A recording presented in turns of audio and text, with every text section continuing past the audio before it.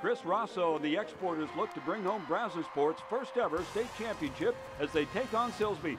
The Exporters race out to a first quarter lead as Rossow goes the length of the floor for the layup. Brazosport leads by 4 after 1. In the second, Rossow grabs the steal. Up ahead to Hunter Quick with a transition bucket. Quick posts a double-double. Brazosport up 39-36 at intermission. Silsbee starts the third quarter, though, on a 9-1 run. Braylon Bush nails the three, and the Tigers reclaim the lead. More Silsbee on the fast break here. Bush lays it in, and Silsbee builds a 68-54 lead late in the third.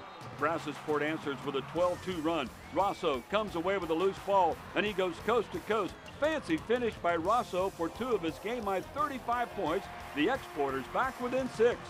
But the Exporters cannot complete the comeback. Jordan Adams connects for 3 of his 26 points, and Brazosport falls in the state championship game 89-83. I'm so proud of these guys. And once we get a chance to just kind of relax a little bit next week and reflect on what these guys have done, they've made history at Brazosport High School.